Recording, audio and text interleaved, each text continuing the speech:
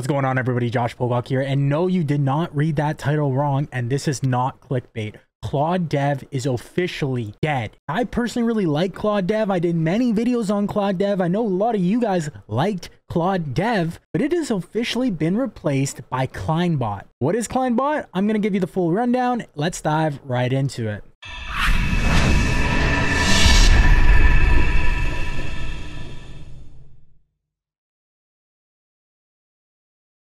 Alright guys, so like a lot of you know, I've personally done a lot of videos on Claude Dev on this channel, different videos on it, building cool tools with it, you know, trying out different updates, and I've really liked the tool. I've really liked the updates the founder has been, was bringing out, and he was moving so quickly and developing so quickly. It was pretty crazy and innovative what we were seeing with some of the cool things. If you haven't checked out some of my Claude Dev videos, I'll leave them down below so you can see what some of the older updates were. But now Claude Dev, like I said, is officially dead, and a new AI coding pair programmer stands victorious, and that is Kleinbot. Okay, so all right, so Kleinbot is actually the new Claude Dev, and they have been pretty impressive with their developments. Like I said before, even in the last video I did about Claude Dev, I was so impressed by the updates and the speed of improvement that I was even thinking in my head, this could potentially be a competitor to tools like Cursor.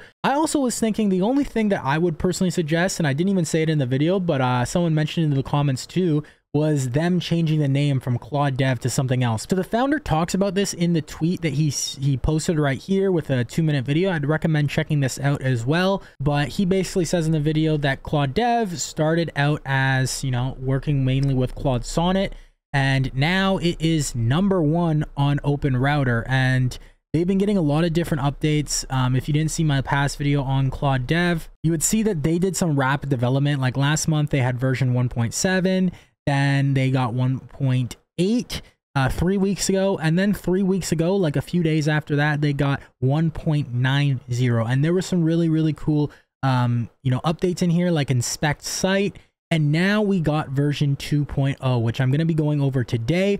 And one of the main updates is it's now called Cline. And I think that was a great decision. All right, so you'll see here, new name, meet Cline, an AI assistant that can use the CLI and editor. So that's where Cline comes from, CLI and editor. And then while Claude Dev was a tribute to Claude Sonnet 3.5, version 2.0 brings updates that significantly improve performance across other models, making it a good opportunity to give the extension its own identity. So I'm going to go over some of the updates here. So no more staring at loading spinners. Responses are now streamed in the editor, plus a yellow text decoration animation to keep track of Cline's progress as he edits files. Cancel button, so this is pretty cool as well. With the new streaming feature, you can now cancel mid-generation to give Cline feedback if he goes off in the wrong direction, and then 40% fewer requests to accomplish tasks, plus better performance with other models. This update replaces the rigid tool use with a customized XML tag approach, allowing for more flexible tools, interactions, and significantly improving results for non-Claude models. Behind the scenes, older versions of the extension use an API feature called tool use, aka function calling, where tools like read file and execute command were defined in a strict JSON schema sent with each request, requiring models to respond with a structured output that had to fit into the schema. While some models like Claude 3.5 Sonnet are heavily fine-tuned to be good at this, other models like Llama and DeepSeek are not as adept, often leading to inability to complete even the most basic tasks. This not only limited the extension's accessibility with other models, but also diminished Claude 3.5 Sonnet's potential, as forcing any model to respond in structured output has been proven to have negative qualitative effects. To eliminate these bottlenecks while still giving the model's ability to invoke tools, I took inspiration from this study, which is right here, achieving tool calling functionality in LLMs using only prompt engineering without fine-tuning. And this is a pretty interesting study as well. If you want, I'll leave a link down below so you can check this out, showing how prompt engineering can enable stable tool calling capabilities plus Anthropic's prompt to achieve their artifacts feature. All right, so this was the leaked Claude Sonnet 3.5 full artifact system prompt right here. So I would definitely recommend checking this out as well, because this will give you a good sense and idea of, you know, how you can really get good at prompt engineering. And this was leaked a few months ago by Pony the Liberator. I'll leave the link to his system prompt leak right here, but you can go ahead and check this out. Like I said, this is good for you to study if you want to get really good at prompt engineering. So it uses tags like ant artifacts to create a completely reimagined system prompt where models are effectively fine-tuned on the spot how to best interact with Cline's toolset. Instead of having to respond in a rigid JSON format, models can now invoke tools in unstructured text with XML tags like read file and execute command. Since we define the tool use guidelines ourselves, we can even tailor it with context like these tools are executed upon the user's approval instead of relying on generalized internal prompts like Anthropic uses to achieve tool calling for their API. To quantify the improvement these changes made, I ran a simple benchmark. I gave the following tasks: a Next.js app, implement a dark mode toggle feature, and save the user's preference to persist across sessions, and measured the number of requests until the task was successfully completed.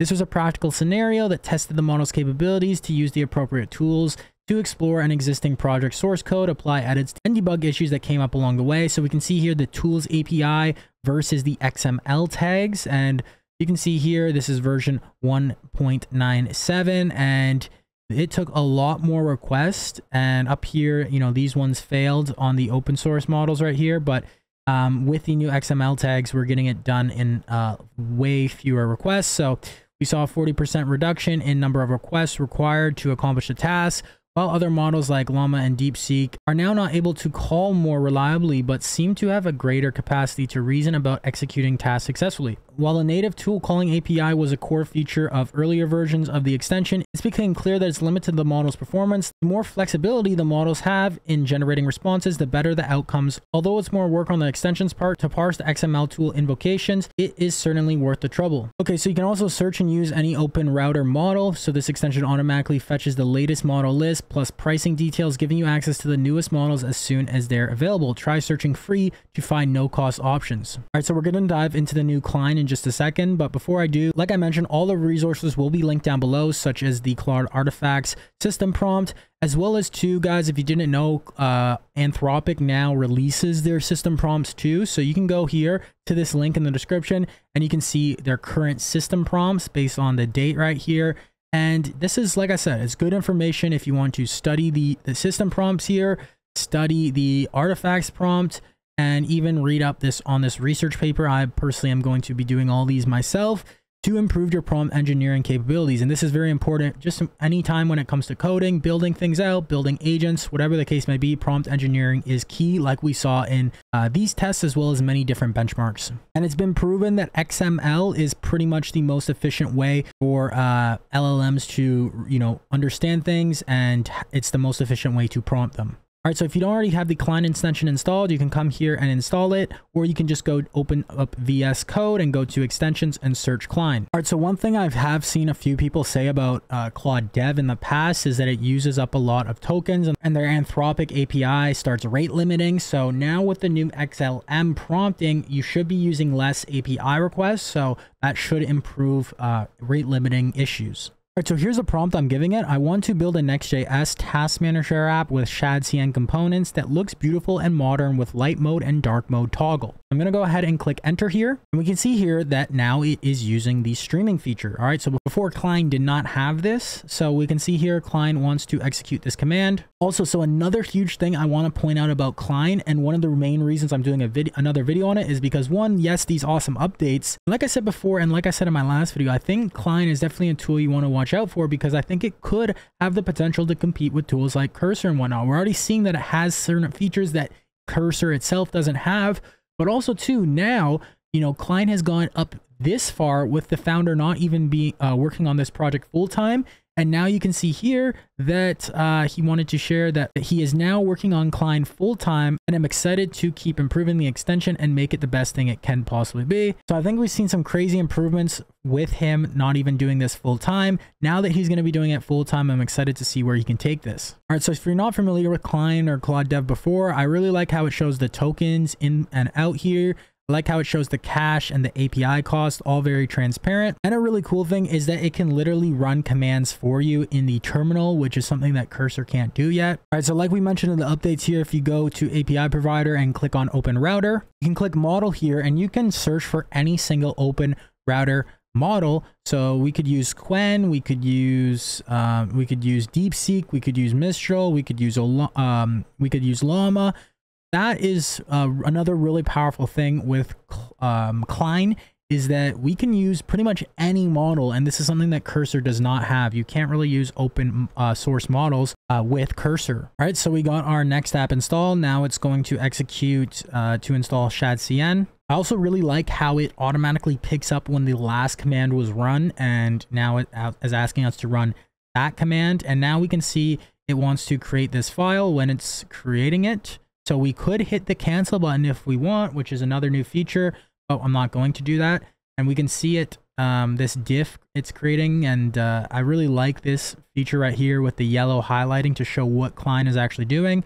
We're going to go ahead and click save. Like, look at that. I think that definitely makes the UI and the dev experience a lot nicer. Are you tired of pouring thousands of dollars into appointment setters only to watch leads slip away? Imagine having a team of elite sales agents booking qualified appointments for you around the clock. No more wasted time on training, no more frustration with performance, and no more draining your budget on inconsistent and expensive call centers. Introducing Stride Agents, AI-powered appointment setters that work 24/7, never get tired, and book appointments while you sleep. Trained on thousands of successful conversations, our AI agents outperform human teams at just 1/10 of the cost. Join the ranks of businesses that doubled their appointments and booking rates in just a matter of weeks. Don't get left behind in the AI revolution. Visit strideagents.com now and transform your entire sales process with cutting-edge AI technology. It's time to accelerate your stride with AI agents. So just creating like those 5-6 files right there, I can definitely notice a difference. I mean, it's not like a huge, you know, quality improvement. It's more of a dev experience improvement right there when you have the cursor being highlighted as Cline is doing his work. All right, so now it's going to ask us to run npm run dev. So it literally took us to build the app from start to finish to actually deploying it. Well, just running it in development. So let's go ahead and see how this actually looks. Okay, so we got a 404 not found. I'm going to say, please look at the site in your viewer to see the issue. All right, so if you don't know, Cline actually can inspect the site to actually screenshot it, and then it can actually iterate upon itself. So it's requesting to inspect the site at localhost 3000. I accepted the 404 error here, and now it's saying based on the expression, there's a 404 error trying to load the main page. This is just that the routing is not set up correctly. Since we're using the app router, let's set this up correctly. Okay, so maybe it was using, okay, so it wasn't using the Next.js 13 plus conventions of app router. I think it was using page router. So that always make sure you're specifying when talking to LLMs that you're using app router. That also too could be because I did notice when I was checking in the settings here, I was using, I believe, Haiku, not Sonnet. So not the most powerful model. All right, so two things I'll say is, one, I really love how Cline basically can read the logs within the terminal. So if there's problems like TypeScript errors or just missing imports, improper imports, whatever the case may be, it can iterate upon itself and fix that automatically. You don't have to copy and paste the logs in, which is really, really cool. I really like that because, you know, LLMs just in general aren't the greatest when it comes to type safety. Now, the one thing I don't like, well, I don't mind, it can be pro or con depending on, you know, how you're, you know, coding. I wish there was an option to turn on basically so it works sort of like Cursor Composer, where it can create multiple files at once without having to click approve every single time, because sometimes that can get really, really tedious if you're doing a lot of edits. All right, we're going to run npm run dev now. All right, so here it is, very basic. Honestly, not that impressive, to be quite honest. You could obviously iterate upon this and make it look a lot better, but I've done that in many past videos, so you can check those out if you want to see iterations with Claude Dev or Cline now. Other than that, guys, I just wanted to give you a quick update on the Cline version 2.0. I think this is definitely something to keep your eye on in the AI coding space, especially now that the founder is going full time on this.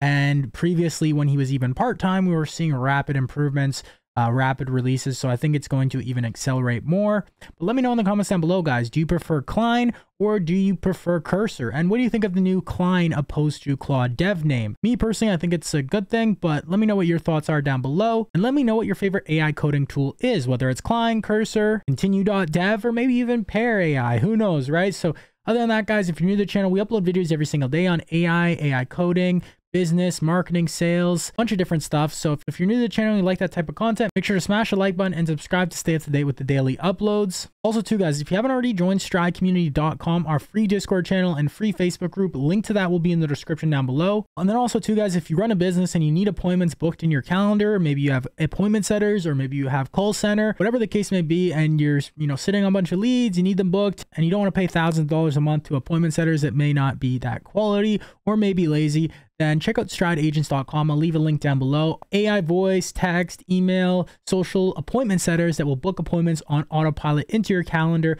24/7 while you sleep. Other than that, guys, I will see you in tomorrow's video. Keep hustling, keep grinding, and of course, guys, accelerate your stride. Take care.